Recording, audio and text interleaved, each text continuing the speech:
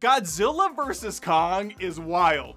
It's crazy. It's silly. It's bananas. Let's talk about Godzilla vs. Kong, baby. For those of you that don't know, Godzilla vs. Kong is the 4th installment in the MonsterVerse. A giant kaiju and a giant ape coming together. What could go wrong? Everything! The place Kong's at in the beginning of this film is an illusion set up by the humans. He's actually in a giant prison because they're protecting him from Godzilla, who wants to murder him. So right out of the gates, you might have some questions like, how did they get Kong there? Did he go willingly? Does he like being in the cage? Why do they suddenly care about King Kong surviving? These are the kind of questions you should not be asking ever, because there's gonna be a million of them throughout the film, and the movie does not want you to think for a second about them. We also learn that Kong and Godzilla are like arch enemies. They have a troubled past. Not these two, but the two before them, and the two before them, and the ones before those ones. It goes back generations, I think. We didn't really see any of it. It would have been cool to see it on the big screen and not just told in a couple throwaway sentences, but I'm sure it was pretty epic. That scene that we didn't see, I'm sure was awesome! Speaking of things we don't see, it also turns out that Kong's best friends with a little girl who can't talk, but she can sign, and she does. And she teaches Kong how to sign too. We find out that Kong saved her from a village that was being destroyed. Would have been cool to see that on the screen, but again, they talk in a couple sentences and that's the story. That's an entire arc of a character. That's just good writing! Apex are the bad guys. Apex is the name of the company. Apex. It turns out they've been working on a super secret weapon. I don't know if I should say what it is. It's Mechagodzilla! That's right, friends. Mechagodzilla's here, baby. Now you might be asking, Khaleesi Grimes 82, how did the humans possibly create this thing? Or is it like an alien that came from a different planet? Is it like the Iron Giant? No, you stupid idiot! The humans made it! There's a little thing called science and technology and math.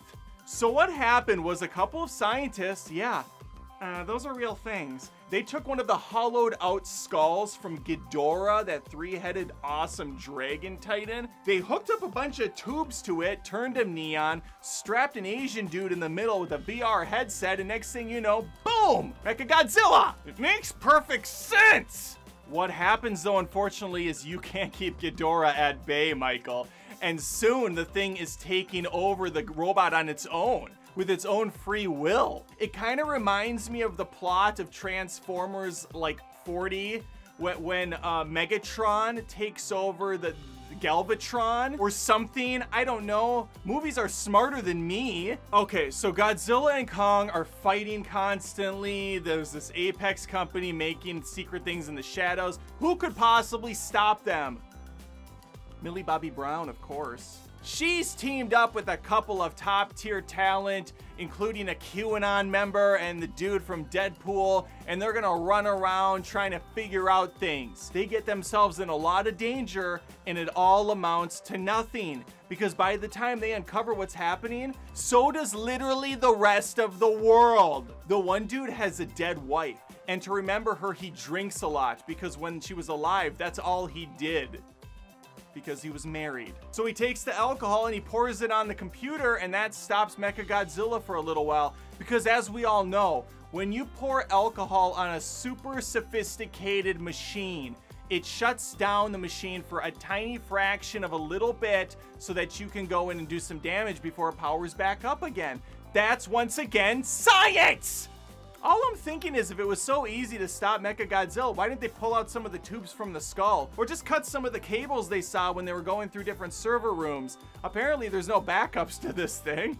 Like, just pull some wires, you know? Cause some trouble. So while the Scooby-Doo gang is going to figure out stuff, we also have Science Guy, played by Skarsgård, who's having Kong lead them to Hollow Earth, which is a place hidden inside of the real Earth. So they scoop him up with a few helicopters in a net that I assume they constructed in the course of just a few minutes. He jumped on in and they pulled him up, easy peasy, and they took him to like a snow-covered mountaintop, and the deaf girl said, "Go in there."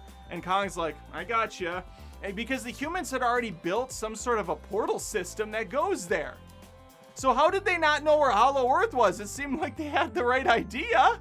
I love this movie! Listen, we all know Millie Bobby Brown is great, but there's another female character that comes into play later who turns out to be a double crosser. She's really like powerful and gorgeous and has like my favorite t-shirt ever on. I mean, I can't contain my excitement when she wears the black t-shirt. Anyway, she's evil. She takes advantage of the situation. She's smart though. She's cool. She's sexy. She's sleek. She's a strong female lead. And it's about time. We don't get a lot of them. It's nice when they show up in these movies to do absolutely nothing and then die an unceremonious death, which I love, which is great, which I love. All in all, Godzilla vs. Kong is everything I always wanted. A monkey and a dinosaur thing fighting in buildings and in the ocean, and other stuff happens and it doesn't matter. I came up with this storyline when I was 4, and it's good to know that it works on the big screen today. I want to thank some special patrons who've gone above and beyond to keep this show healthy and moving strong. Richard Moe, Realm of Creation, James Henry, Finnegan Clisham, Brandon Barrow, baby, Jordan Lambus, John Ruiz,